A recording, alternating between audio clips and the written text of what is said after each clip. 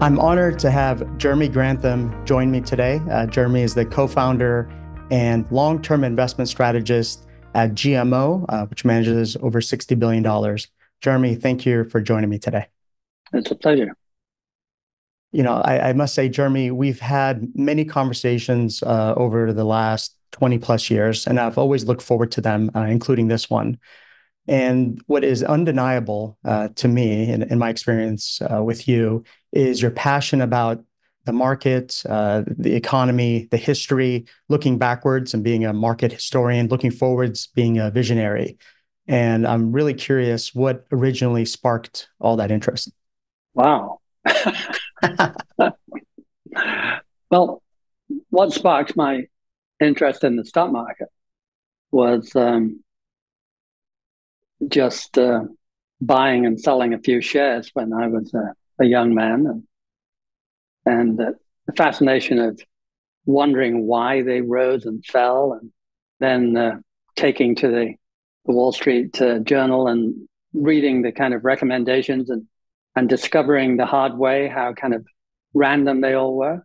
So it became like a puzzle. What drives the market? How does it function? Why does it function? And the more I got into it, the more whimsical it seemed to be. And so I kept going.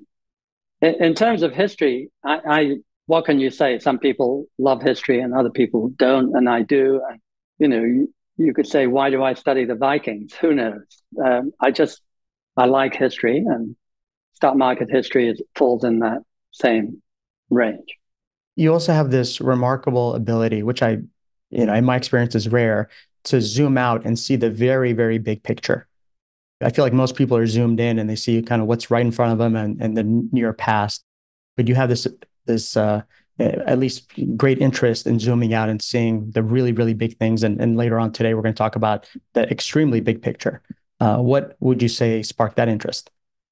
I don't think it's an interest. I think it's who you are. It's a kind of type. And I have no choice. You have no choice doing it your way. I have no choice doing it my way. I want to ask the bigger question and the bigger question until you hit the ceiling. You hit the question that the teacher is not comfortable answering, or your parent, or anybody else. Just keep going until you can frame it in the largest possible way. And I found that the higher the level, the more it was interesting to me. And so I did it. I guess also when you zoom out that far, the zoomed in picture doesn't seem as important because your perspective has really changed. That is a major trouble with that approach, is that an awful lot can seem trivial. And I didn't notice that so much in my first 10 or 20 years in the investment business. But as time went by, I did have a harder and harder job concentrating on quarterly earnings. What's going to happen in the next quarter? When is your factory going to come online? When are you going to debug it and so on? What about the delays? And at one level, for 15 or 20 years, I was fascinated by it, part of the puzzle. And then suddenly, in the space of just a few months, I thought, oh my God, if I hear another stockbroker tell me another quarterly story, I'm going to throw up. And I better take a rest.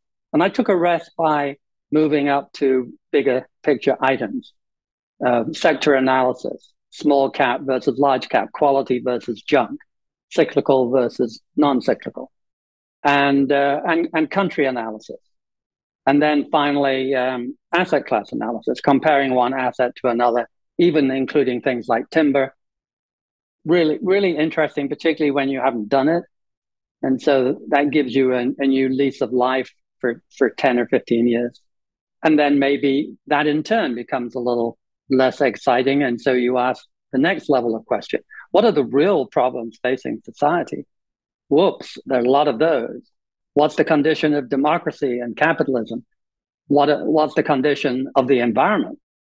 What does climate change represent? What are the risks and toxicity, population shifts, running out of resources? the general concept of overshoot. Have we, as a society, run too far, too fast without any regard for long-term well-being? Are we creating too much waste? Are we poisoning ourselves? Are we like the bacteria in the dish? Are we gobbling up the sugar and about to die in our own waste? So that level, it's kind of where I am now. And coming down to the old levels that I was so happy with, I really feel that that is kind of fiddling while Rome burns. Yeah, it's really interesting how your career has progressed from the smaller items to the bigger items with time. And the other thing is, most people get pretty bored. There are one or two people in the stock market who've been doing more or less the same thing with great intensity for 40, 50 years. I really admire that. I haven't been able to do it. I've had 3 or 4 discrete 17-year careers, usually with a 5-year overlap where I'm doing two things. And that's why I can squeeze 4 of those into 50 years. But without that, I would have gone crazy. You need a pretty broad shift once in a while. You only live once. You might as well cover some broad territory. Well, let me take you back a few years, all the way back to the early 70s at Battery March, where you kind of launched your career, and you came up with the idea of indexing back in 1971. What would you tell us about that? My senior partner and I, it was a partnership, Dean LeBaron and I went to, a friend of his was running a course for mid-level endowment funds. And it was, I think, an Easter course when the troops were away from Harvard Business School. And the course he was teaching was picking between managers. You're a pension fund officer, you're an endowment officer. How would you pick between? And they had Morgan Guaranty Trust, JP Morgan, who owned a very big chunk of the institutional business. Then the second one was T. Rowe Price, which was new and was introducing this almost heretical emphasis on growth, which was, believe it or not, quite novel still in 71. And then even more novel, they had a Battery March where we were doing small cap value. And small really wasn't a thing, and value really wasn't a thing. So we had two non-things combined. And they ran through the case. And at the end, as they often did, they said to the two guys at the back, they introduced us and said, had we got any points to make? And did they, the class, have any questions to ask us? I can't remember what the questions were. There were quite a few. I can only remember the one point that I made, and that is I was kind of surprised that when looking at the data in the case, where they compared these three with the S&P 500, that they hadn't thought of giving their money to the gentleman from Standard & Poor's, because on a risk-adjusted basis, it looked like a shoo-in for the safe decision. And we came back from that trip, and the idea was born to do indexing, and Battery March became a pioneer. And we split the business with really with Wells Fargo, one for them, one for us. But it took us a couple of years until we got our first, I think it was a Bell telephone system, New England Tel, I think, before the first account arrived. And we didn't get the first account. The first account was Samsonite pension fund who walked into Wells Fargo and said, I want to own the market, do it for me. And on the strength of that, they got the claim being first, which is pretty sneaky. That's amazing. You left Battery March in 1977 to launch GMO. Why did you leave, and what would you say was the vision at the time, and how has that changed over the last almost 50 years? There was no real shift in vision. We were ambitious and wanted to create our own firm. We took really the same portfolio, the same ideas, stay out of heavy traffic, do the things that are less discovered and likely therefore to be cheaper and measured much cheaper, like small cap value. And that was pretty simple. What you didn't ask is, how we got to Battery Much, I arrived out of the consulting business into Keystone Funds, which was almost as big as Fidelity and located in Boston. And I got off to a running start doing a few unconventional reports. And the unconventional portfolio manager was clearly Dean LeBaron. And so I propositioned him. And I left 9 months after arriving in the business. I left with Dean, two of us, and off we went to make our fortune or try. And, over the last half century, what would you say are the biggest changes you've seen in the investment world, just in general? The whole damn business really has come and gone. I mean, when we started at Battery Much, there was no serious pension fund business. The ERISA laws had not been passed. So basically, shortly afterwards, they were founding pension funds. And of course, they were underfunded because they were brand new. So there was this glorious surge for maybe 20 years where pension funds caught up with the funding that they required for a defined benefit plan. So Battery Much and early GMO rode the glory years of defined benefit. And the second big shift, of course, was the kind of intellectual leadership moving to the leading endowment funds. And we had a wonderful position in that area at GMO. In our early days, we had all of the Ivy League. And so great clients to talk to, the David Swensons of the world and the Andy Goldens. It was, in that sense, thrilling. On a Friday evening, I'd put my feet up and call 3 or 4 good friends, and they were good friends. And Hilda Ochoa, who ran the World Bank Pension Fund and then spun off to run her own investment shop. You learned as much from them or more than they learned from me. But we were all thinking leading thoughts. We were trying to get a jump on the competition. And particularly in the first couple of decades, there weren't many others. We moved very fast and took quite a lot of risk, tried everything we thought would be possibly work. And our attitude was, if it doesn't work, it's likely to be random. And if it's a new insight, it's likely to have some alpha. And in general, we won those bets. And, for every one that failed, 4 or 5 actually worked, which is would gladden the heart of any VC manager that I've ever come across. And we generated a huge alpha, just for the record. By 2005 or 6, we'd been in business since 77, and we had 435, I think it was, 435 product years. Every product, and we had many, times the years they'd been in business. And 2 out of 3 years of those product years we had won. And our Sharpe ratio was 1.5 times the market, because in every case, value gives you a lower risk profile, except one case, emerging markets, where we were dead level. And we had an alpha, unadjusted for risk, of 2.9% across all our funds, including a couple of specialty bond funds, emerging debt in particular. So I reckon it was the best broad record at that point in the business. And you feel that alpha has gradually become more difficult to attain as the competition has become more fierce, and you have the entry of computers and eventually AI and all of that? I would guess yes, in general. The strange thing is that if you look at the market, you probably have to say the stock market shows every sign of being just as crazy from time to time as it ever was.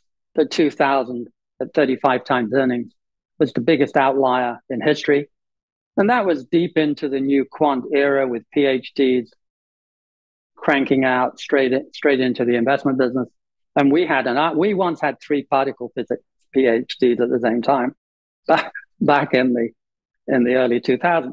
Times were changing very fast, and there was a lot more talent in the business.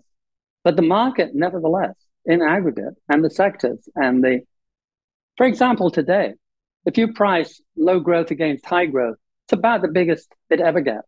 If you price emerging markets against the US. It's about as wide a gap as you ever see, US up and emerging down. And as recently as 2008, emerging sold at a premium PE to the S&P, and now it sells less than half. These are huge swings. That suggests that at least at the macro level that I'm interested in, there's still a lot of inefficiency to go around. At the down and dirty level of trading stocks with the high intensity algorithms and so on, I would strongly suspect that life is considerably tougher than it was. If they had arrived with their tools, or even approximately their tools, 30 years ago, they would have made more than a killing.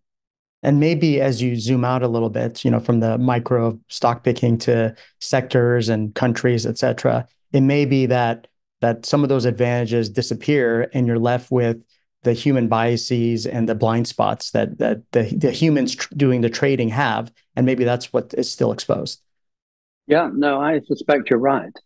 And we've had to deal with, in recent years, some completely unique events that I suspect have a lot to do with monopoly power in America and the shift from being fairly tough on monopolies for 70 years, but in the last 20 years, kind of giving up on that and letting them do what they want.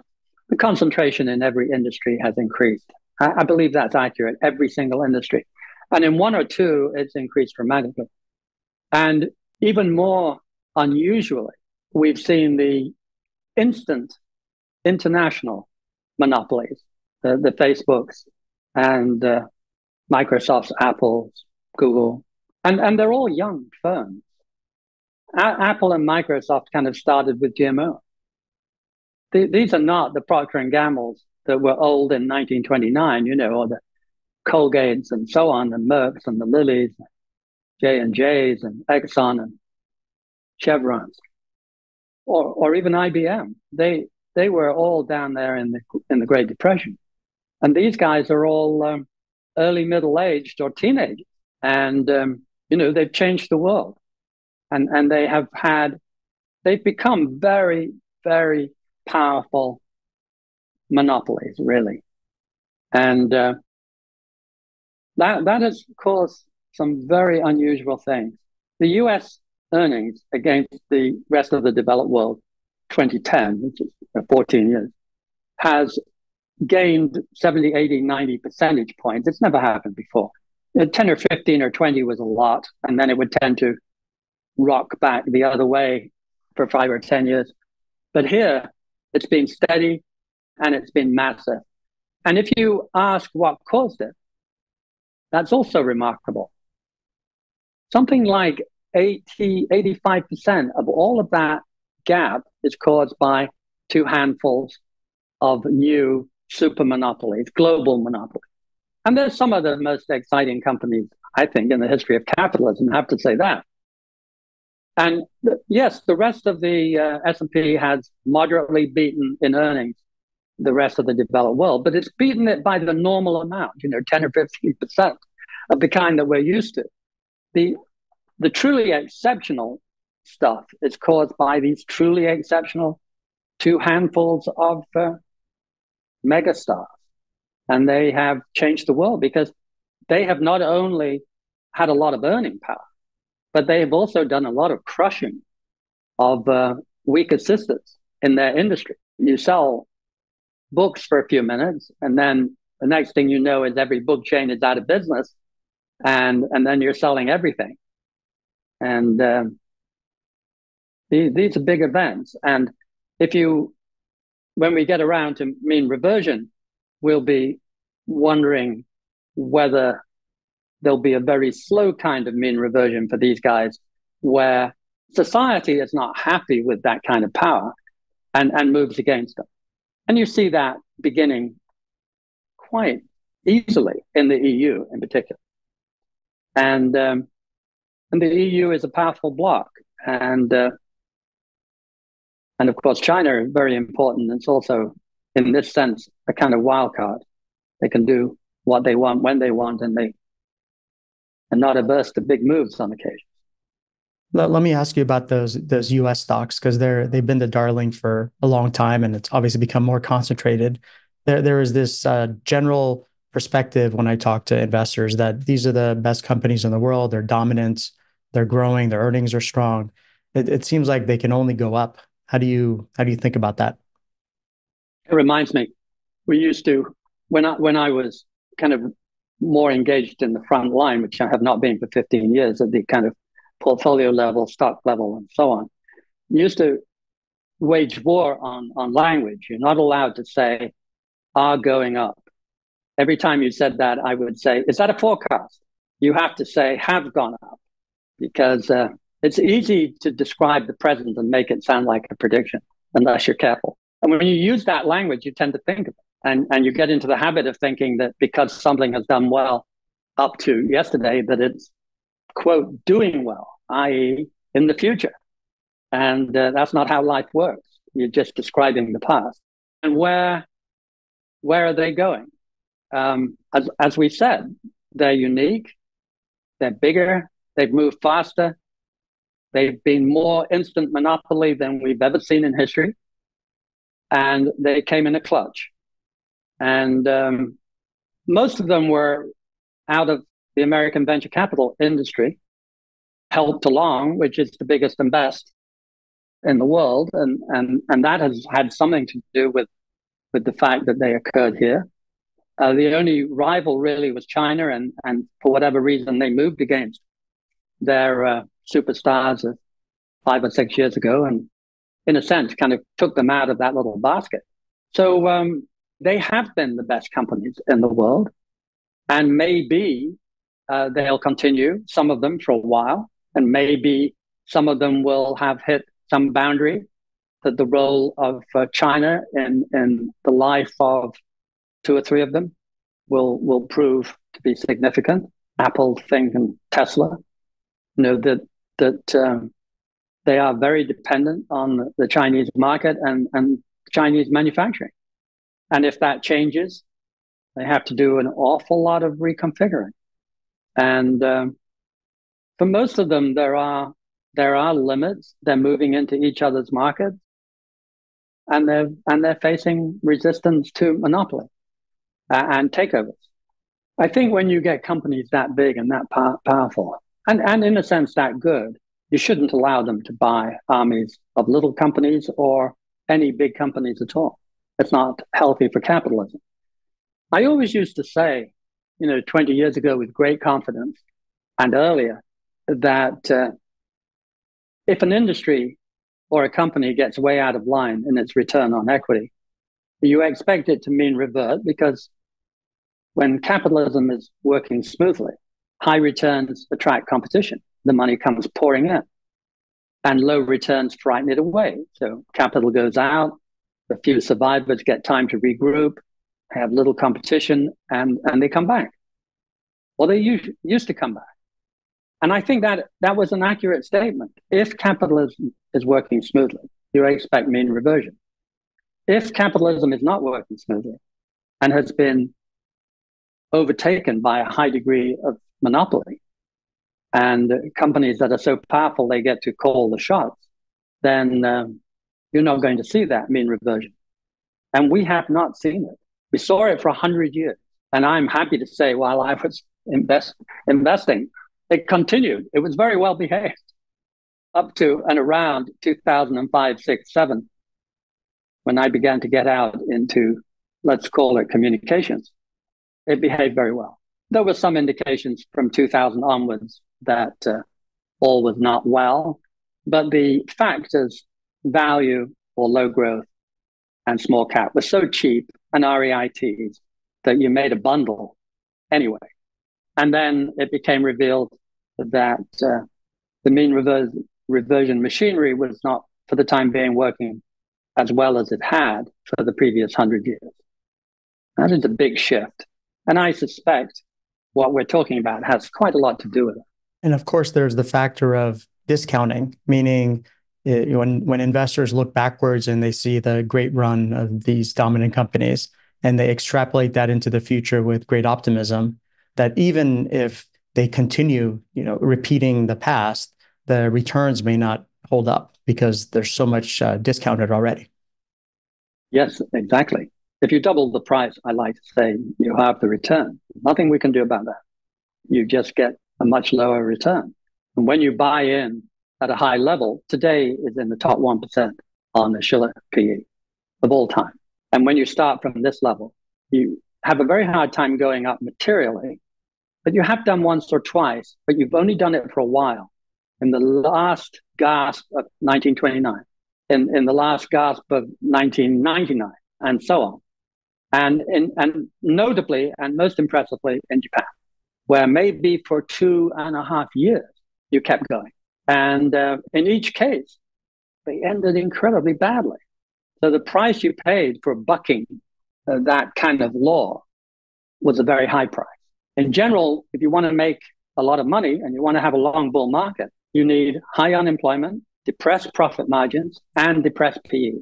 It's beautiful double counting. Multiply depressed earnings by a low PE is really double counting. Multiplying peak earnings by a high PE, which is what we're doing today, is also double jeopardy the other way. And the gap between peak PE times peak profits all the way down to trough PE times trough profits, that's a big run.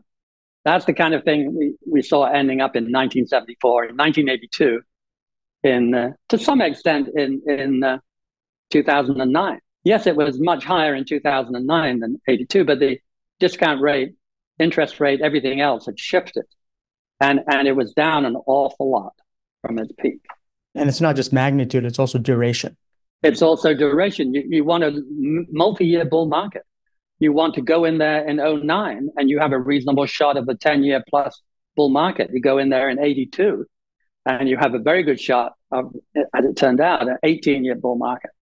And so it goes on.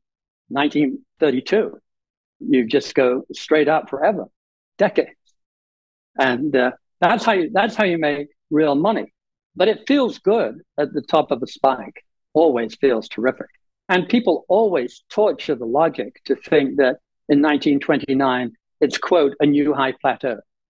1929, in the most predictive model that I have come across, which is run by Hussman, is the only one that is about the same as 2021 and a little bit higher, both of them, than today. These are not good times to start a 10-year bull market.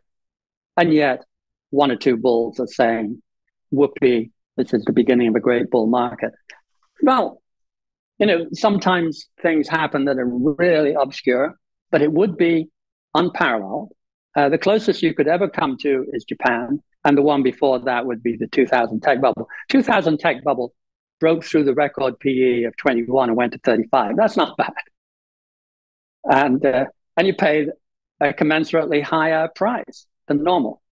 And then the best one, Japan, it went through a previous peak of 25 times earnings, and it looked like 65. There was a lot of double counting. They had some very, very strange counting, which is now washed out of the system.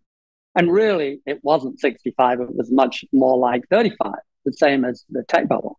But it was a hell of a run. And then, of course, you had 20 lost years as you ground up in the stock market and of course, in the land business, where they had a double bubble, biggest land bubble in history, the biggest stock market bubble in history, simultaneously. Not bad. 1989. Land is still not back to where it was in 1989, but last week or the week before, the stock market in nominal dollars made it back to 1989. That's only 15, 20, 35 years later. And you still haven't adjusted for modest inflation, but 35 years of even Japanese inflation means it's really got to go up another 45%. You've touched on the notion of reversion to the mean a couple times. It's something I know you've been writing about, talking about for decades. How has the framework changed over time, or has it? And how do you deal with the risk that it could take a long time to revert to the mean, and maybe your patience runs out before that reversion occurs? I must say, other than reference to history, it's very hard to know how to predict things. So when they're brand new events, I do tend to stand back and take it easy on predictions. AI being such a wonderful example that we can come to. Mean reversion had such a promising history, not just in the stock market, but in life in general. Patterns tended to show up and repeat. Civilizations would overreach and live beyond their means and deplete the local countryside, and they would fail. So you'd have, going back into Babylonian times, you had these patterns that tended to repeat. So they're kind of useful. And they were much more useful and much shorter term useful in the stock market. And Keynes, of course, famously said in 1932, put it this way. He would have said, the cocktail party, if you'd asked him, that the market can stay irrational longer than the investor can stay solvent. There is no record of him actually saying that, but everything he wrote meant that. And he clearly believed it. It's a tough time fighting momentum and career risk. If you make a big bet against momentum, you're taking a very high career risk. And every now and then, strange things happen. A market move can be longer than the client's patience. So we always felt we were trying to prove or disprove Keynes when he said that. He was saying basically a value manager was not a sustainable bet. And it came pretty close in 2000. It went through the peak PE that we were used to at the end of 97. And we were in pretty good shape. And we had stayed invested, I don't know why, all the way through 21 times earnings, the 1929 peak. And then we started to phase out. And as it went 21, 25, 28, oh my God, then we really phased out. And my stump speech was Jeremy Siegel and others, where I was the bear and they were the bulls. And I was kind of arguing that these things always ended badly. And what they were arguing, I never really did get. But I guess this time is different, would be the essence. And it was different in the sense it went to 35 times earnings. And one has to concede 35 is a lot higher than 21. And it was quick. That was a saving grace. It was only 2.25 years, but it was slow enough to have a lot of client shooters because they believed that it was a golden new era that Greenspan was telling them about, that the internet would drive away the dark clouds of ignorance. He was very poetic, old Greenspan, on the topic of improvements. And he was really, by the end, preaching a golden new era. He talked about irrational exuberance in 96. Some subcommittee Congress had kind of slapped his head and said, don't interfere with our bull market. And so he did. And he retreated on that topic and never mentioned it again and led everyone to believe that all was cheap. Anyway, that was a severe challenge. But when things turned, we had all our money in the cheap stuff. REITs yielding 9.1, tips yielding 4.3. 4.3 real tips. Wow, right at the peak.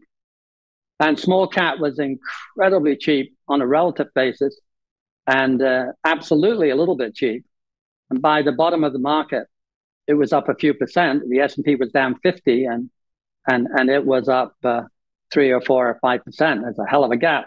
The REITs were actually up over 20% at the very bottom of the market. Think of that as a gap. And it meant the S&P would have to go up 140% the next day to close that gap. And the bonds, of course, were glorious. So our portfolio made money in 2000 and made decent money in 2001 and scraped home by arguably nothing, 0.5% in 2002. But the S&P was down 50 and we'd made money in each of the 3 years. So we survived. We lost a lot of business. It all came back with huge interest and became much bigger firm over the following 4 or 5 years. So we thought we'd pretty well proved Keynes wrong on that issue. We had, by a narrow margin, we had survived the shock.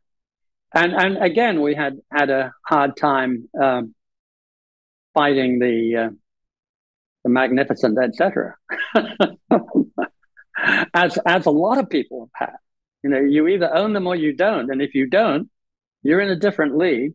And if you're buying, quote, cheap stocks, you're not going to keep up. And so we have suffered a second time. And now the question is, will we be vindicated as we were the first time? And I suspect yes. At every cycle, by the way, people always think that the heroes of that cycle will keep going forever.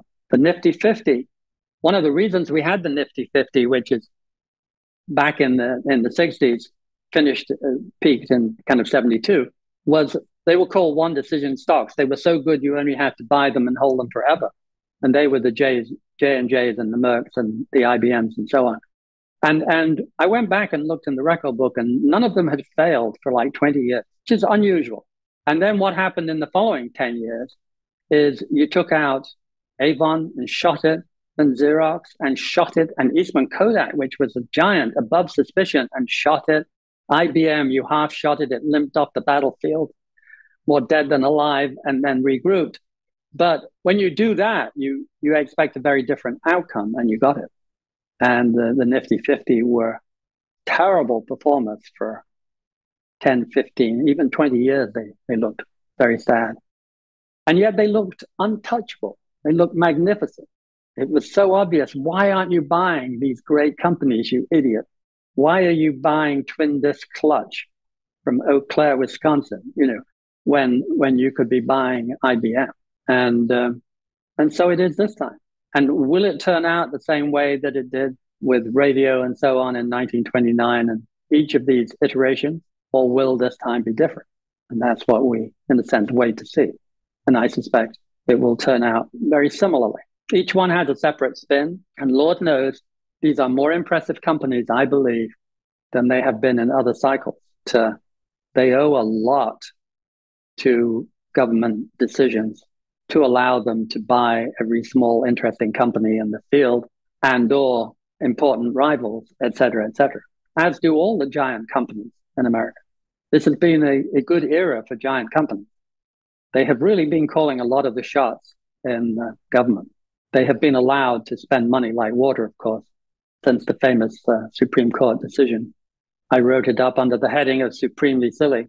The idea that companies would be able to spend unlimited money and not really be required to report it to the actual owners of that money, their stockholders.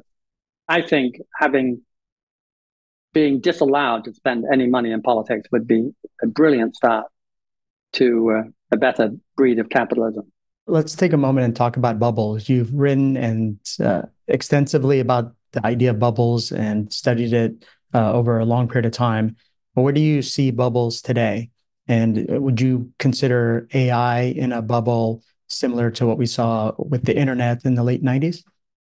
Very quickly, let me give you the history. We studied every commodity, currency, etc., and stocks and so on, and stock markets looking for bubbles. And at the asset class level, we found a lot that met our definition. We had to define it. We defined it as 2 sigma. You have a series of data points, and you can have this statistical term for an outlier, 2 sigma, which in a random world would occur every 44 years. And actually, in real life, seems to occur about every 35, which is really remarkably close, closer than I would have guessed. So you have quite a lot of them. And in the developed world stock market, every single one of them, which is a lot, there's, I forget how many, but maybe 70, 80 of them, they all went back to the pre-existing trend, the trend that existed prior to the bubble forming. There were 1 or 2 in the developing world where you were making a move, say, from agrarian economy to a more manufacturing economy, where the price would actually go up and stay up for a long time. I get it. It's a good time for a paradigm shift. And there were 1 or 2 commodities which got me interested in commodities that made paradigm shifts. Oil. The best description of oil is that it was flat until OPEC in 1972, 74, and then it jumped up and stayed up. And you'd have to say the history of oil is that the price has been pretty strong. And it looked like a paradigm shift, OPEC. And I got a chart in the New York Times offering oil as the first important paradigm shift that I come across. So how are we fixed on that level? Where are the 2 sigma? The US market is past 2 sigma on the upside. It is, in that sense, a technical bubble. The interesting bubbles, what I call the super bubbles, though, have to have other characteristics. And we had those characteristics back in 2021. And the most interesting and unusual one is that the speculative leaders suddenly start to go down fairly big while the broad blue chips continue up. So you've got this beta of 1.5. You're meant to be rising 1.5 times the market, and the market's up 20. And instead of being up 30, you're minus 35. that that happened in 1929. So the low priced index, flaky little names, they'd been up 80% in 1928, and they were way down the day before the crash. They'd been declining all year in 1929. Believe it or not, like a primal scream from the stock market. And then nothing like that ever happens again until you get to 1972. 1972, I can remember because the S&P is up 17 and the average big board stock is minus 17. So I get to remember it. But that's a pretty big gap. And then nothing like that happens again until 2000. Most of you were around in 2000. And you will have noticed that the leadership, the great speculative growth companies and the pet.coms, they all kind of imploded in early 2000. By June, July, August, they were down, a lot of them 70, 80%, the small ones, and 30 to 50%, the big ones. And the S&P, the rest of it was still climbing. And it went to a co-equal peak in September, which meant that the non-quote growth stocks had risen about 15 or 16%, while the growth stocks were getting hammered to leave the S&P flat. It's a remarkable and rare thing. And it happened again in 2021, when the leadership of all the meme stocks, remember them, and AMC, et cetera, and Kathy Wood's very interesting portfolio that had been so brilliant, they all started to nosedive. And it was led by my own particular spec, which I'd invested in 7 years earlier, QuantumScape. I had a huge position as a venture capitalist, and it came as a SPAC, which I hate and had said very nasty things about publicly in September 2020. And by December, it had gone from the usual 10, which was 4 times my money, to 131, which was 50 odd times my money. Biggest position I ever had. I wasn't allowed to sell it for 6 months. I wasn't allowed to hedge it or anything else. And it peaked in December 2020. But the other things, the new issues peaked in January, February 21, and so on. And Kathy Woods was topping out in the late spring of 2021. By the end of 21, aggressive growth stocks had been hammered, but the S&P was up over 20%. That's an amazing fourth example.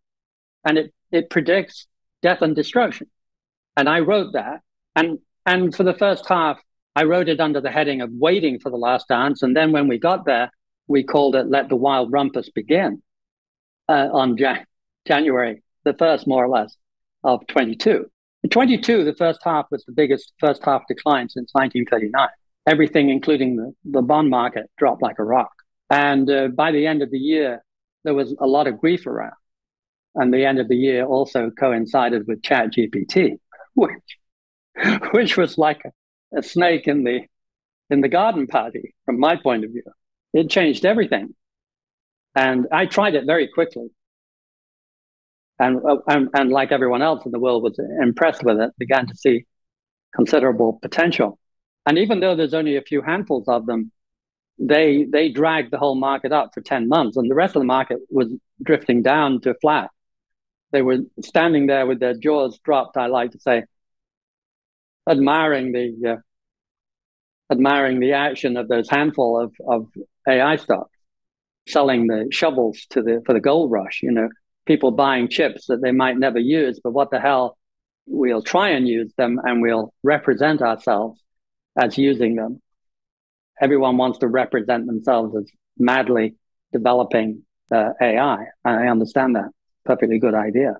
And so that scrambled what was looking like a relatively well-behaved bubble. They always take longer than you think to break, but it had broken decently.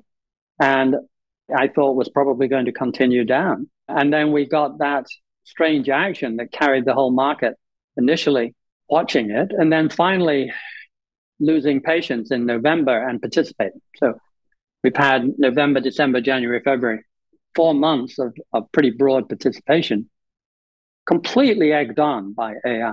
and to a level where we have totally full employment, totally wonderful profit margins, all the things you would not want to start a bull market from. This is where you start bear markets from. Great bull markets start with exactly the opposite. But it always feels wonderful. Peak profit margins, getting there takes years, and it feels nice. And so you've got a great track record. You can't get to peak margins without leaving a terrific track record. So great track record. You've got the peak PE, so you feel wonderful. The stock market has gone up and up and up and up. So everyone feels great. And that's how you get to a market peak. You feel great about everything, of course, almost by definition. And when do you start going down? You still feel great. You just don't feel quite as great as you felt the day before. That's why it's so damn hard at both ends. The light at the end of the tunnel is a complete joke. There is no light at the end of the tunnel. The market turns when things are totally black, but they're just a subtle shade less black than yesterday. How are you going to see that? That is pretty tricky. And by the time you see the light at the end of the tunnel, boy, you've missed the first quick, easy 30%. Yeah, I mean, the consensus sets the price. So timing when the consensus changes their perspective of the future is really tricky. Yes. And hanging over it all is that slight chance that the game has changed, which is what the bulls always say. And up until now, they've always been wrong, but they can be right. And I had a debate with Jim Grant where I took the argument this time is different about five or 6 years ago. And you know the old cliche about what's his face, the old fund manager who said, John Templeton, the four most dangerous words in the English language are this time is different. And indeed, they were pretty damn dangerous for 100 years. But I wrote in a quarterly letter that I thought the five most dangerous words are actually this time is never different, because occasionally it is. Japan going to 65 times earnings, pretty different from anything that preceded it. The oil in the OPEC going up 4 or 5 times in a hurry, pretty different. And it changed the world in many ways, and it stayed changed in many ways forever. We never went back to a pre-1972 world in energy. So it does happen. So that is, every value manager should have that pinned on their doorway, along with a few other things. You have to be aware it's possible that things are different, even though history says they very seldom really change. The reason they very seldom really change is they're all based, as you were saying, on human nature. And human nature is the one more or less inflexible point in life. We're capable of being crazy dudes, just like we were 1,000 years ago, or the South Sea bubble in 1721. And we're still the same crazy dudes when we want to be. We're perfectly capable of being sensible and pessimistic and careful and all those good things too. In terms of, this time is different, let me ask you quickly about this whole notion of currency. I've always felt that a currency is a very tricky thing because it takes years to develop the faith and trust required for a viable currency, and it can be lost in an instant. I'd like to just hear your thoughts about how cryptocurrency fits within that framework, and if you just generally agree with that framework. I tend to view currency as over my pay grade. It's a different specialization, certainly given to odd behavioral characteristics. The psychology plays an incredible role, obviously, in short-term moves.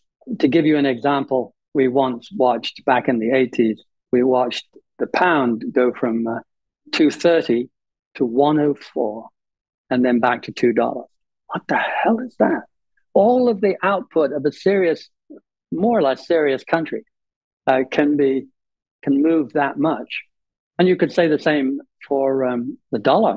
It went from incredibly overpriced to reasonably priced relatively quickly. And once you've seen one of those things, you realize, wow, currency is not quite the stable benchmark you had in mind. I don't think, however, which important currency lost its plot quickly. Pound, went through a couple of brutal wars and racked up huge debts. And the US was growing like a weed in that time period. And by the beginning of the First World War, had overtaken them in terms of the scale of their economy. by the end of the Second War, they were much stronger, bigger, and everything else. And still, it took a few decades for the sterling to kind of go out of use. Even in the early days when it was clear that the dollar would take over, sterling had a lot of old adherents in the Middle East and so on, and around the world. It wasn't that quick to kill it off. And that's the only one. So my guess is it's not going to be easy to kill off the dollar as the central currency for the world, I don't think. As for Bitcoin, I think Bitcoin, fascinating. It will go down in the history books as something significant, unique. It's like a chain letter, which everyone on the planet has signed up for. All you have to believe is that someone else will pay more. It doesn't pay you a dividend, and it doesn't create any value unless you're a drug dealer where it's invaluable, or other bad guys who want to stay off the radar screen. And because of that, it's perplexing to me why serious countries don't ban it, because it so facilitates law breaking. But it's worth what anyone wants to pay. It's like those strange images that exist in space. And sooner or later, most of the value will disappear. Nearly certain. But I am not nearly certain that it will happen this year, next year, or even in 5 years. I just think sooner or later there will come testing time, and people will realize in the end that there's no bedrock value. When you get really nervous, the fact that the cheaper the stock goes, the higher the yield becomes, puts a real brake on it. The idea that the cheaper the stock goes, the more dollars of asset value you have per dollar of stock price, puts a brake on it. And there are no such breaks in Bitcoin. And people say with some justification, you can say the same about gold. I get that. And I have always felt a little nervous about gold. And for the record, from time to time, I have owned a little bit, and I have just sold my gold because it had a nice run, and which is a guarantee for the listener that gold will go up really quickly, another 20 or 30% or more. But again, gold has no dividend. I will say this, it has several thousand years advantage of experience over Bitcoin. It does have a lot of really handy industrial uses for some modest fraction of the total. It is a gorgeous looking metal for jewelry, and that doesn't hurt either. And that's a fairly significant list of advantages over Bitcoin. But still, I'm suspicious of it. I'm just a hell of a lot more suspicious of Bitcoin. But anything that depends on public enthusiasm can go where it wants to go in the short term. We have seen tulips once upon a time, where the highest priced, I believe, sold for a decent house. And in the end, they went back to selling for like tulips. I suppose when whatever you're viewing as a currency is also difficult to really understand. I imagine the vast majority of investors don't truly understand it, that when there's a crisis period, you're just going to bail. I would think so. I would. If you really need the money, the economy's looking bad, your job's looking not entirely secure, and you've made quite a lot of money in Bitcoin, whoopee. That's the asset that I'm going to sell. All right. This is the moment you've been waiting for. We're going to talk about the really big issues. I know that's the your focus currently and probably for a long time. Why don't we start with one of the big ones, climate change? What can you share about climate change?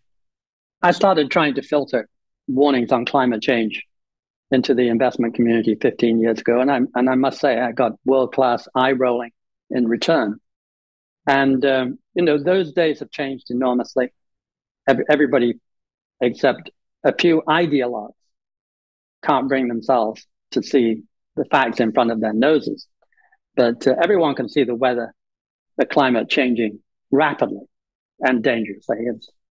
It's increasing the risk enormously for farmers. It's increasing the risk enormously for people who live in low-lying coastal areas, increasing the risk for people who live in forests where even forests that almost never used to burn are now burning great quantities. And the damage is racking up. Our recent posting for this week has a pretty well-known exhibit that shows all the billion-dollar first derivative problems, damage from forest fires, damage from floods, damage from droughts.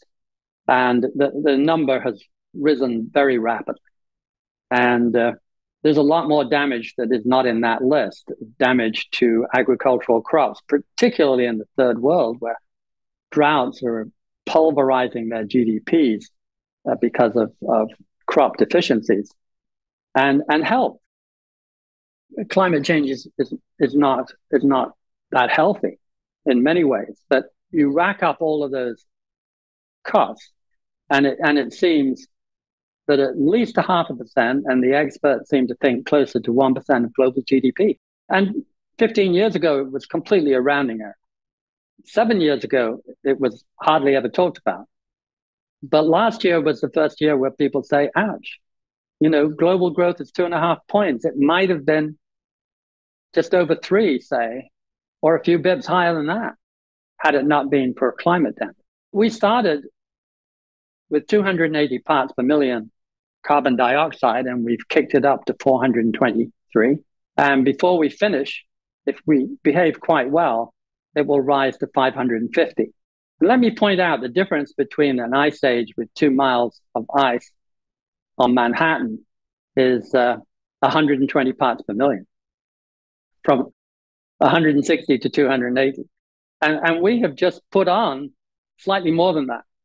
So we have incremented this heat trapping gas by more than the difference between an ice age and a wonderful interglacial of the kind that we've had for the last few thousand years. This is a very rash experiment. And we're going to put on another 120 bits before we finish. Now, if you back up to 1964, the year I arrived, we were adding just less than 1 part per million, 0.8. And now we're adding more than 2. So we have escalated the amount of damage we're doing every year. And if you escalate the damage, you should count on if you escalate the cause of the damage, parts per million CO2, you should count on the damage escalating. And it is. The air temperature has gone up a lot faster since 1970 than it did before. It has arguably gone up a lot faster since 2000 than it did before that. And this last year was the hottest ever, and it was the hottest ever by the widest margin for the month of February. February was the hottest February by the biggest margin in the history of February. And the year ending February through February was substantially more than 1.5. So we had centigrade with 2.7 Fahrenheit. So we'd gone through that infamous, theoretically dangerous barrier for the first time on a 1-year basis. So it's a very bleak outlook. We have to do better. We are doing better. The question is, can we continue to improve? In the end, we have to have a penalty, a clear penalty on people who push out the CO2. And if that's an extra cost, we have to pay for it. And if we don't, the damage will escalate and the GDP growth will pay a higher and higher penalty until we look back and we will realize what the experts have been saying for 20 years. And that is the return on preventing the CO2 from getting in the air is very high indeed. Trying to recapture it or trying to correct for the damage is many times more expensive. Just think of the ocean level rising and starting to flood the low-lying cities like Cambridge, Boston, Miami, and so on. The cost of doing that rapidly becomes astronomical.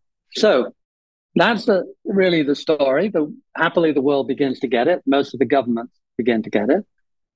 The style of politics these days is to attack China for everything, but China has tried much harder than pretty much any other country to green its economy. It installed as much solar as 1.3 times all the solar the US has ever installed, in second place. So more last year than any country in the world, including the US ever. And about two-thirds of the wind. So they did, in a single year last year, two-thirds of the US wind. We've been doing wind for 30 years.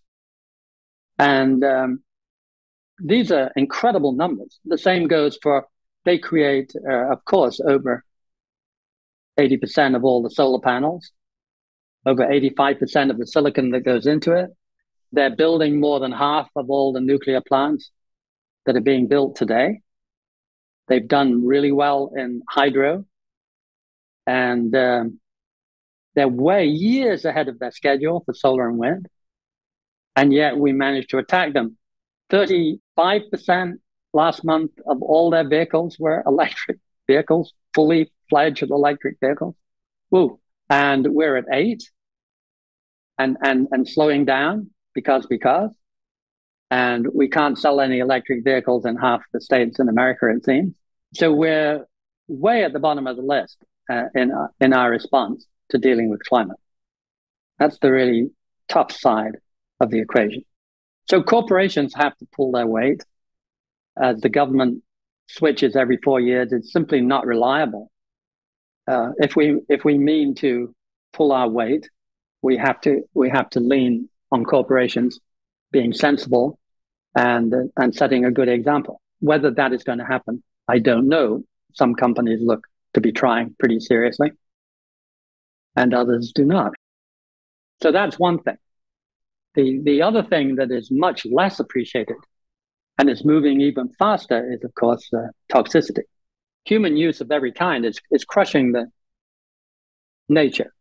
We are crushing the available source of natural services, clean water, clean air, decent soil. Our methods of operating short-term profit maximizing are really doing pretty disastrous job on those areas. And one of the outcomes is an enormous decrease in wildlife. The insect population is down 50, guaranteed 50, and maybe as much as 75% of the biomass, the sheer volume of insects. We don't know what will happen as insects go out of business. And they're falling now a couple of percent a year. So we're 20 years away, perhaps, from some catastrophe. And we're not doing anything about it. We're fiddling and really not addressing it. We've never put much money into research into insects. But every insect expert you could find will say that without insects, they aren't sure that we would survive.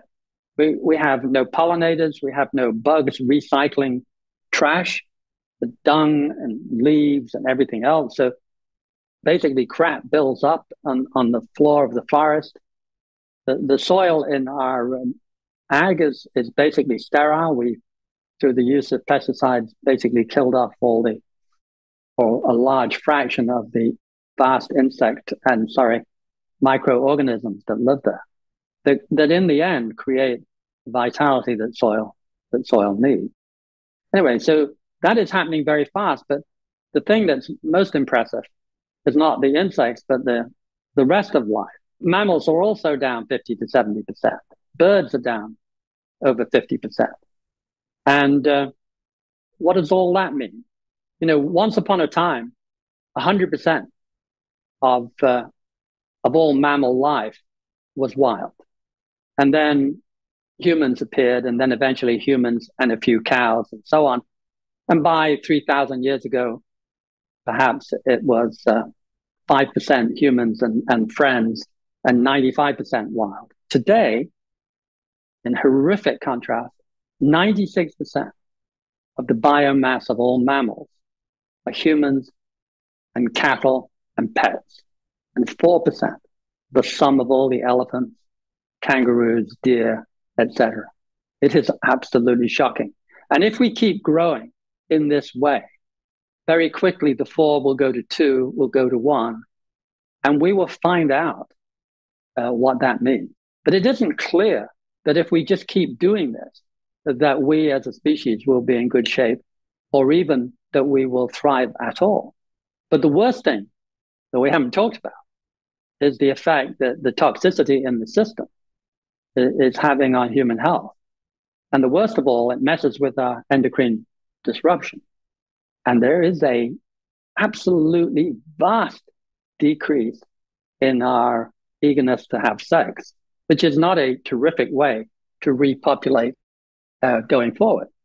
And every study you find, whether it's peer reviewed, which is a small minority, or best effort surveys, that is true. Every age group, every country, a rapid decline in sexual activity. And then you carry forward and say, and what about physical ability to produce children? The sperm count is down, guaranteed, 60% from its peak. And nothing much happened for the first 50, but in the last few years, the World Health Organization says 1 in 7 couples now needs help, up very quickly from almost nobody. And in 20 years, since sperm count alone is dropping to almost 2.5% a year, we're going to have 30, 40% in 10, 20 years needing help. And we're basically on a path to go out of business, and nobody cares. And it's measurable. You see it in peer-reviewed studies. It's pretty clear. And the leader of the peer-reviewed study said, it is as if we mean to go out of business. And getting this through into a world absolutely interested in Bitcoin and absolutely uninterested in sperm count is not easy. And they write books and they write wonderful articles, and it just dissipates, just like climate change. The only difference may be climate change, we had vested interests. We had Exxon, Chevron dedicated to confusing the deal, dedicated to postponing the idea that people would realize the risk and do something about it in the interest of short-term profit maximizing. And the same will happen on toxic. We have 350,000 different chemicals and nearly 500 billion tons of plastic every year. And it's all doing a job on our endocrine disruption. It's all making it more difficult to have children and damaging the children that we have. The children that we have are, quote, less masculine in every way than they used to be, on average. And people are very careful about these topics and they step around. So there are, in addition to problems with fecundity, the ability to have children, there are, and in addition to the fact that we're losing our interest, apparently, in sex, there are these very well-known, increasingly well-reported reasons why women are choosing, in the old regime, not to have any children.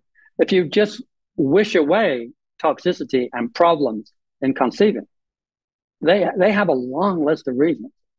They don't feel they've had a thoroughly satisfactory deal.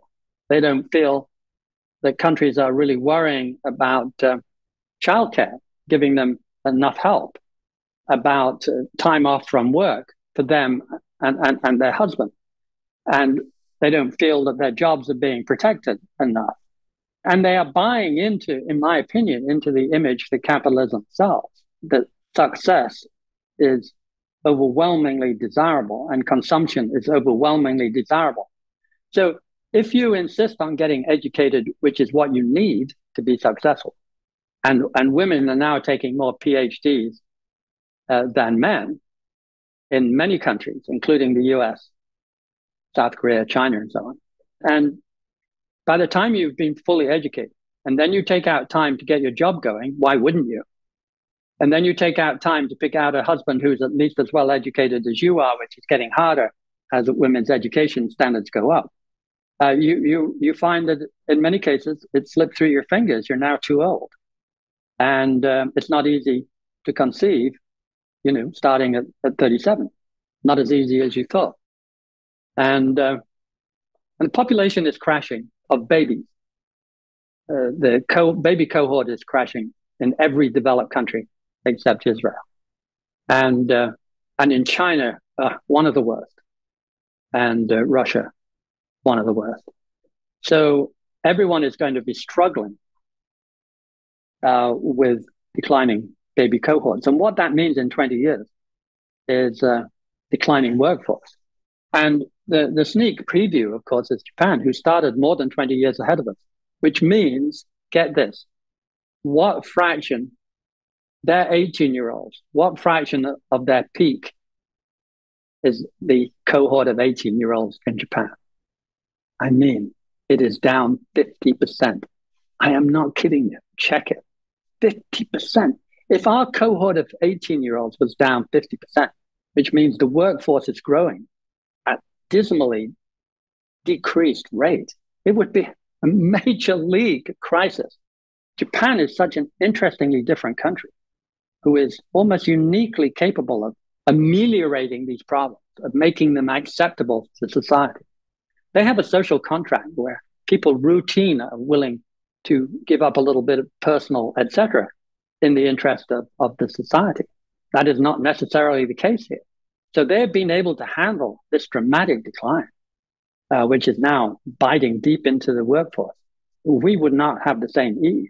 And yet we're 20 years or so behind them. We're on the same flight path. Baby cohorts, have not been growing for quite a few years. In fact, the baby cohort for the entire world, despite Africa doing pretty well in this regard, is no higher than it was in 98. And that's the first thing. People say, oh, the population's growing. Yeah, population, non-productive old fogies, is going through the roof. But the population of babies has not been for a long time. So the population of 20-year-olds has not been for a long time. And it's just beginning to bite now at the 20-year-old workforce level. They're beginning to see it in university, the loss of potential students in many countries. So that's pretty tricky. And the third issue, which I'll only give you 2 minutes on really, is we're beginning to run out of resources. We've always felt, and economics ignores this problem, but we've always felt that we'd always get by. Price would fix everything. Labor and capital was all you need. You don't need any energy. You don't need any nickel. But in fact, there's 2 or 3 very common metals. Aluminum and iron or steel are pretty plentiful. Don't have to worry about that for quite a few decades. And then there's sodium and phosphorus, not too bad. But all the nickels and cadmiums and chromiums and cobalts and lithium, oh God, these are all 0.002 to 0.006 on the Earth's crust.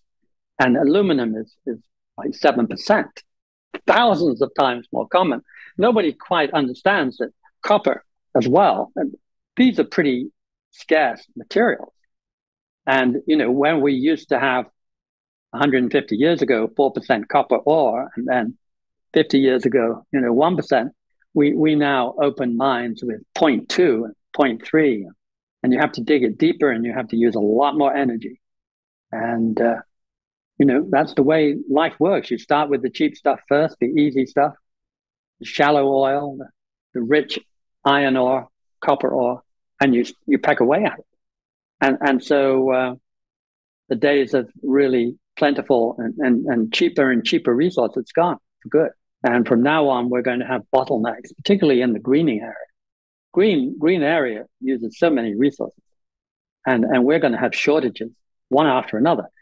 And yes, it's a very volatile business. So do not think just because you glut the price and it comes crashing down, it'll do that from time to time over and over again into the setting sun. It's the nature of commodity. But the trend used to be down. In the 20th century, the average important commodity came down about 70 bips a year and totaled a 70% decline for the cent. That's a hell of a help in real terms. 70% cheaper, the average commodity with oil as an exception. And since then, having gone from 100 to 30 on the index base, it's now about 65, having 3 times in recent years hit 100 again. So it went back to 1900 level as recently as 2022. And I much prefer the, getting more plentiful and cheaper. Technology winning out over scarcity, by the way. And what's happened now is scarcity is winning out over technology. The balance has shifted. And all of these things are biting together with food problems and agriculture, where we're beginning to pay a price for having denuded the soils. We have eroded them away steadily. We lose more soil than a bushel's worth for every bushel of corn we've made for the last 100 years, or since World War II anyway. So we are running through our wonderful reserves of soil. We're doing that everywhere in the world, give or take. And we've got to change the system.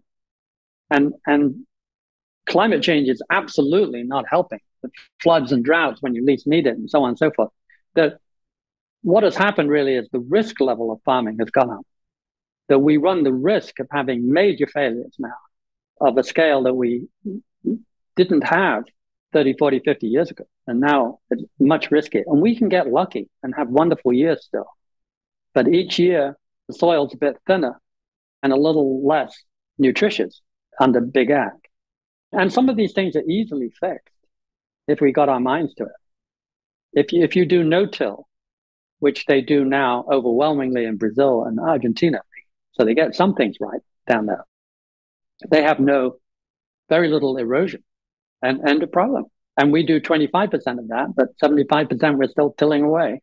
And these old habits die pretty darn hard. Oftentimes, these longer term problems are too far in the distance to promote, immediate action until they become short term problems, and then all of a sudden it becomes a high priority. Is that what you're saying? Yeah, I mean, we, like every species, we spend a couple of million years developing a style, and the style for all creatures is grab what you can when you can, dude, and breed and grow and expand and prosper. And yeah, you learn the hard way. You better save something for winter. And it no doubt took a few thousand years of suffering to get that point. But eventually you get the point, and that's what we do. But beyond that, as I like to say, forget about it. We're not in the business of planning far ahead for the interests of our grandchildren. We're very good with our grandchildren at the weekend, but basically we behave as if we hate them. You ask every official at the chemical company or Exxon and the oil boys, they're all engaged in activities to try and confuse us, to try and keep pumping more oil as long as they can. Whatever terrible chemical they put out there, they deny it's toxic. When we were killing the ozone hole, and without fixing that, we would all be getting burnt to death by the sun's rays, including insects and creatures in the ocean everywhere. And we did brilliantly to fix it. And DuPont, who made the main ozone depleter, had these usual wonderful things like it's a complete hoax, it's a complete joke, I don't know where they get the data, right up to the point where finally, in desperation, everyone signed it on the dotted line, and that's our one great success. But we had Bloomberg the other day featured DuPont and Triple M on these forever chemicals, PFAS. They never go away. In nature, there's nothing that will break them down. And so they get in your body. And they also happen to be endocrine disruptors, as if we needed that. And there's like 10,000 of these damn things. And they arrived with a note in the file, to Triple M, be advised that this is associated with cancer. Yeah, so what happens? So Triple M produced endless products using this product, these PFAS. And that's how it works. The same with tobacco. Has there ever been a situation where they said, oh dear, yes, we're killing people, we better improve? If there is, let me know, someone, because I have never heard of it. I know that they were ingenious at confusing the tobacco situation, the so-called merchants of doubt. I know that the Exxon and the boys caught with their files open, I like to say, because it's clear in the 70s that they knew exactly how dangerous CO2 was and that it came from burning oil. And they had a research vessel and they wrote some decent papers. And then a new president comes in, sells the boat, fires the scientists, and puts money into obfuscation. Let's make this as difficult and as complicated to see what the truth is as we can, and buy ourselves another 10 or 15 years. And they did. And in the process, they have cost us, and without American leadership, it's cost the world 10 years, maybe 15 years. We may not, in the end, be able to afford that. This is, I call it the race of our lives. This is not clear to me that we're going to win this, because we're fine-tuned to grow at any price and to be short-term. And this is everything that is not. And it's a big ask to get us to reduce our consumption in the interest of our grandchildren, to et cetera, et cetera. This is not our style, and we're not doing it very well. And I like to use Kenneth Bowling's one of the 2 or 3 economists I approve of. He's now deceased, but he helped introduce the idea of spaceship Earth. Spaceship Earth hurtling through space. It has what it has. It has the fuel that it has the nickel that it has, and there is no space base that it can go and repair and refuel and load up on photon torpedoes. If we use up, we've used it up. And one of the things that everybody knows who reads any science fiction is, if you're going on a multi-generational trip to some distant star system, rule number 1 is your regenerative gardens. First of all, they have to be regenerative to keep people alive. You can't pack all that food. Secondly, you calculate it to the second decimal point, you can support 8,000 people. So the last thing you can do is have half of them decide it's their divine right to breed like flies. And I'm sorry that if this offends anyone, I'm just telling you what a spaceship obvious reality is. Think about it. Of course, you have to have the same 8,000 people carefully budgeted for on the whole journey, or you will end up eating each other and fighting for the last scrap of food. And as I like to say, well, dudes, we do live on just such a spaceship, and we are breaking the rules. And we're going to stop breaking the rules, or we'll pay a very high price. And the spaceship is so large that most can't see it. Although it's a fairly obvious thought when you put your brain to it. This is not the most convoluted analogy one has ever heard. And we are moving at very considerable speed, flashing through space. And has our delay in forcefully responding have us doomed, or does hope remain? Is there some way out of this pickle that we find ourselves in? We call it the race of our lives for the last dozen years, and occasionally make a big effort to produce a paper on that topic, because the science is moving wonderfully fast. The Grantham Foundation, which has over 90% of my money, we put our money, up to 50% of it goes into green tech. And we're bumping into these guys, and they are really, unlike most capitalists, they really care that they are part of the solution. And they are wonderfully creative. And we try not to invest in anything that won't have a decent chance, if it works, of changing the world. And there are plenty. And a lot of them will fail. But in general, that theme tends to grind forward. So I'm pretty optimistic. There's at least a 50-50 shot one day that fusion will work. There's probably a 50-50 shot that geothermal will become much more accessible and widespread. And there's a pretty decent chance that other forms of green energy will emerge that we haven't even gotten our brain around. And there's a really guarantee that the cost of storage for wind and solar will continue to decline, which it has done brilliantly. And now far more effort is going into large-scale storage as opposed to driving an EV. And I'm pretty confident that will continue to decline, as will the cost of solar. The average solar panel will be down 50% by the middle of this year, over 2 years, once again. So the cost of the panel itself now is becoming almost a rounding error. it's all about licensing and installation. But the electricity generated is on the margin, of course, virtually free. And even if you throw in the cost of the solar panels and the construction, it's cheaper than the cost of shipping the coal and burning it. If I give you a coal plant today, it's more expensive than building a solar panel array from ground zero.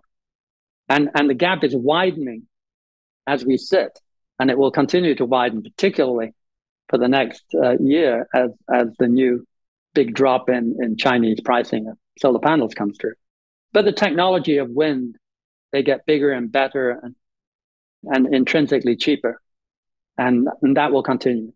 So some of these things and ways of capturing CO2, ways of improving farming, there is just a myriad form of brilliant developments, really exciting.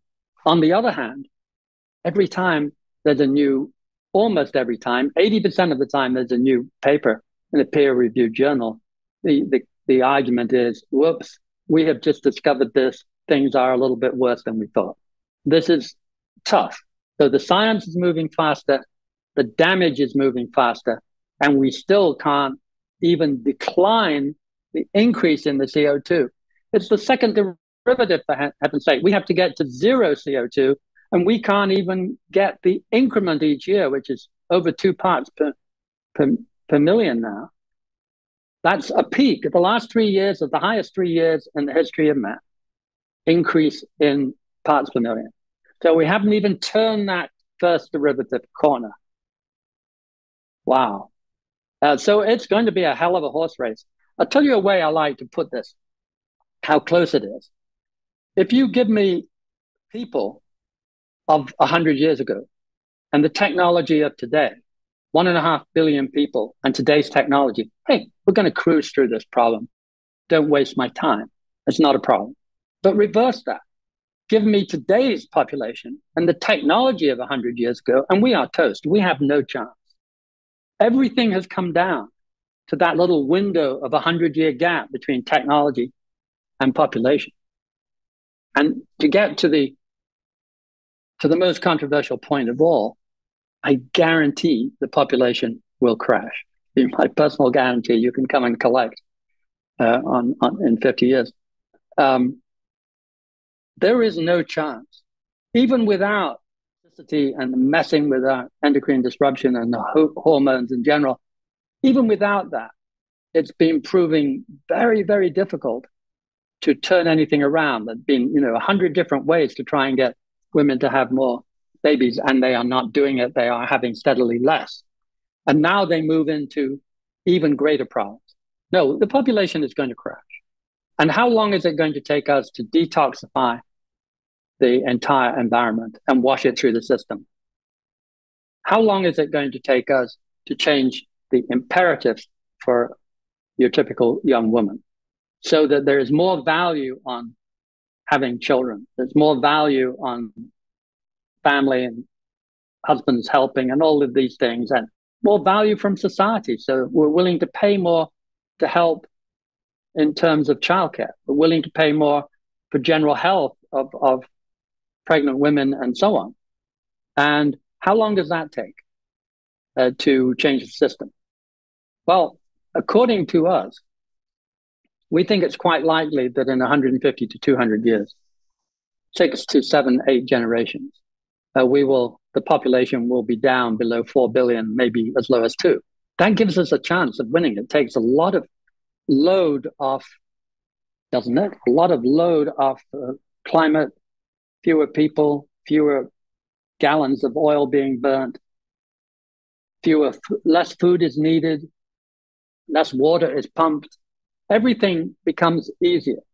The problem is if it goes into free fall, and it drops so quickly that it cracks the economic system, and you lose the plot, you drift or you surge to the right, and you have dictators doing strange things, and you start fighting your neighbors.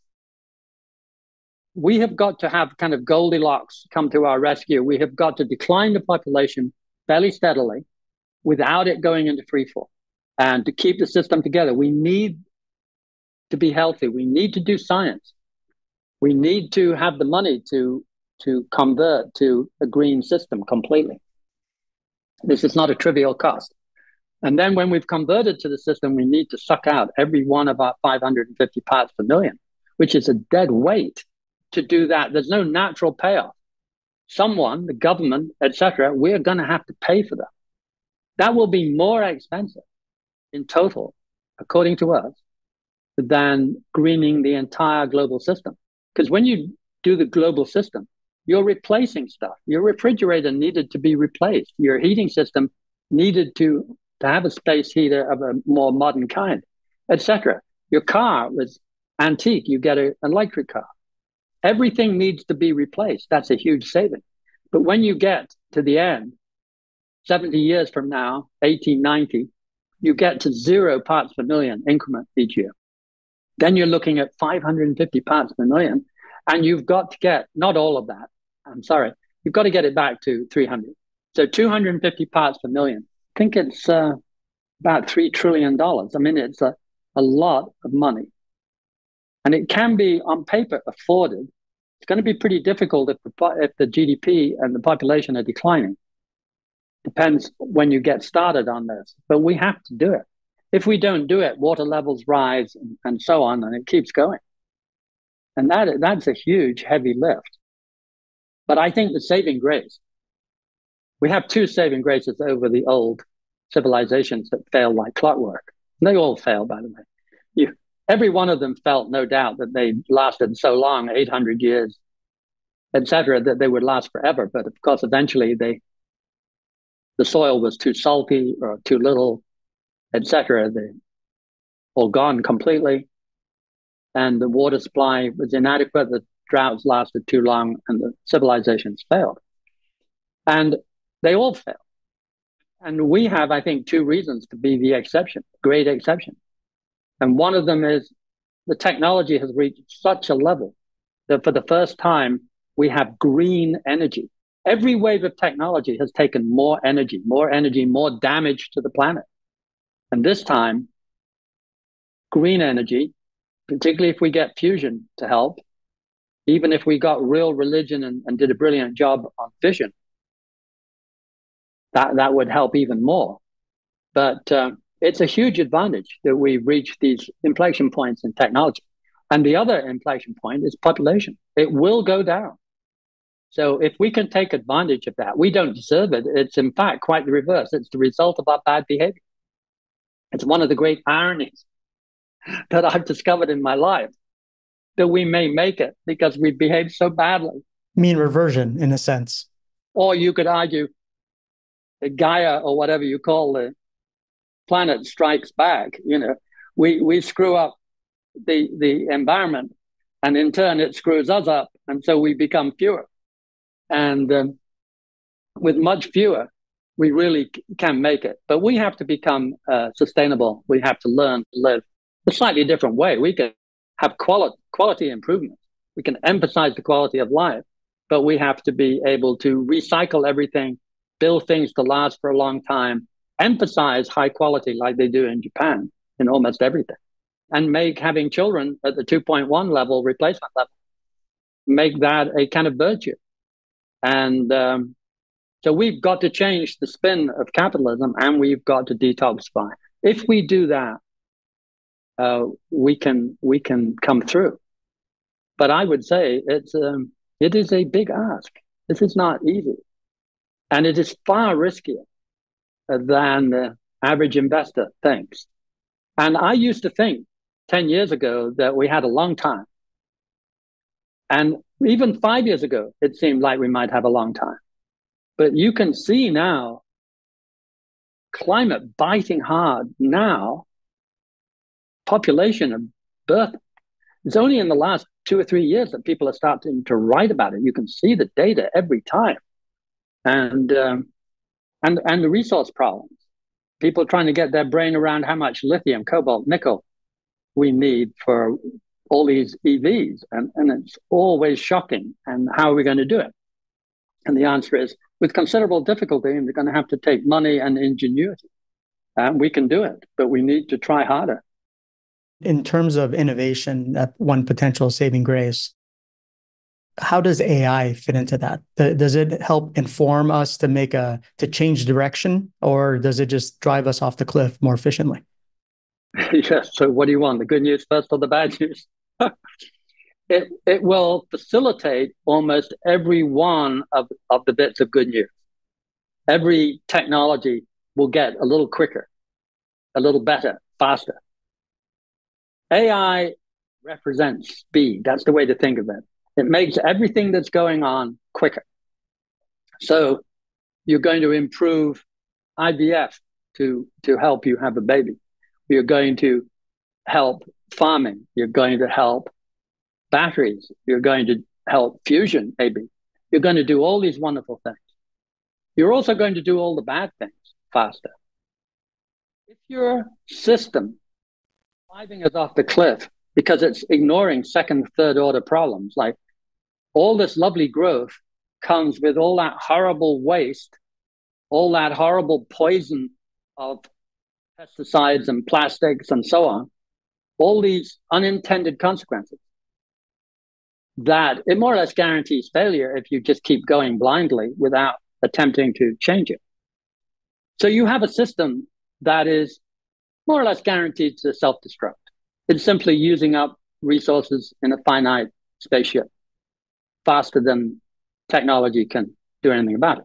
So what will AI do? AI will speed it up.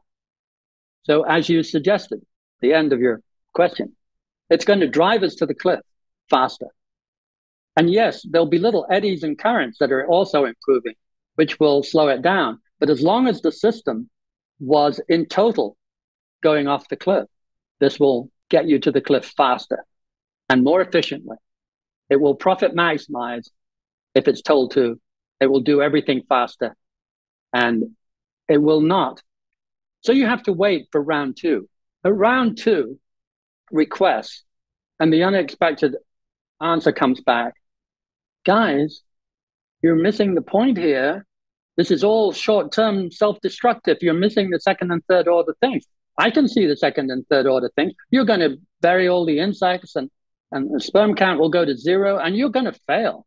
So we suggest you do not ask for these things. How long do you have to wait until AI is so smart that it's no longer facilitating what you want, but is saying, guys, get a grip. What you want is self-destructive. I'm afraid that is going to be quite a few decades, if ever. Now, ever's a long time. If we were to keep the system going long enough, you'd have to believe that AI becomes autonomous unless you do incredible new and unlikely things to stop it. Now, does it become one level of autonomous or many separate levels? Is there one AI opinion telling you how to behave sensibly? Or are there competing models that are autonomous and they have different ideas and they compete in some way, dangerous or otherwise? So life gets to be very complicated. But for the first several decades, until certainly you're dead of old age, I would say it's guaranteed to merely accelerate a badly designed plan, even though there will be dozens, hundreds of little improvements to make you feel good along the way. But in the end, it is just increasing consumption, increasing energy use. And let's riff a second on energy use. Are you aware of how unbelievably energy intensive this thing looks like it's going to be? It looks like come back in a few years and it may have kicked up energy demand by 20%. It is a prodigious energy user. And if anything is likely to push us quicker over the edge, it's that. Now, if you could come up with such unexpectedly dramatic, fast progress in something like fusion, or maybe geothermal, such splendid progress that you could drill a well anywhere and turn it into electricity from the heat of the core, or you could take the heat of the sun, the power of the sun really, and in fusion, then everything changes. You have an infinite supply of cheap green energy, and maybe you could change things fast enough to stay in the game. So it's not without its chances, but I think the main action is faster execution of the current rather self-destructive battle plan that we have. Well, Jeremy, it's been an enlightening conversation. I appreciate you taking the time, and I look forward to many more in the future. Thank you. Same here. Thanks for listening. We hope you enjoyed this episode. Please visit our website at insightfulinvestor.org to access past shows and learn more about our podcast. If you have questions, feel free to email us at info@insightfulinvestor.org. And if you enjoyed the discussion, please subscribe to this podcast to ensure you don't miss future episodes. And don't forget to forward today's conversation to others you think would enjoy listening. This podcast is provided for informational purposes only and should not be relied upon as legal, business, investment, or tax advice. All opinions expressed by podcast participants are solely their own opinions and do not necessarily reflect the opinions of Evoke Advisors, their affiliates, or companies featured. Due to industry regulations, participants on this podcast are instructed not to make specific trade recommendations, nor reference past or potential profits. And listeners are reminded that securities trading, commodity trading, and alternative investments are complex and carry a risk of substantial losses. As such, they are not suitable for all investors.